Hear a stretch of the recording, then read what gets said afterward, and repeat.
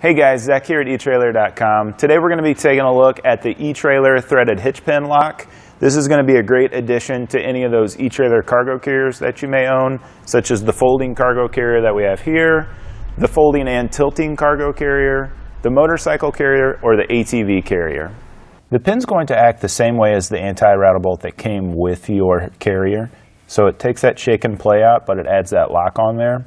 And this only works with 2-inch hitches. It's a 2 5/8 inch span with a 5/8 inch diameter.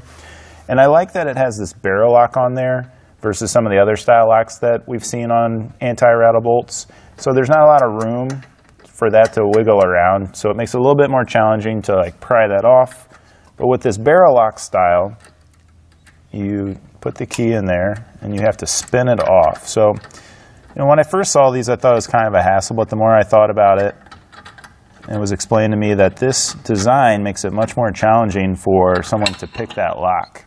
So you have to spin that off to get off there. So that lock core is a little bit more challenging for someone trying to take this off.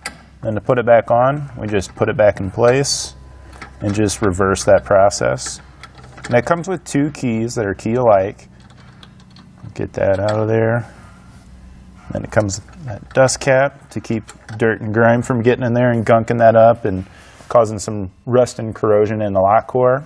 And it also has a chrome-plated steel construction, so that will also hold up against rust and corrosion. And when it comes time to putting this on, I think that the grip on this other end of the lock is really nice, so we'll get that threaded in there.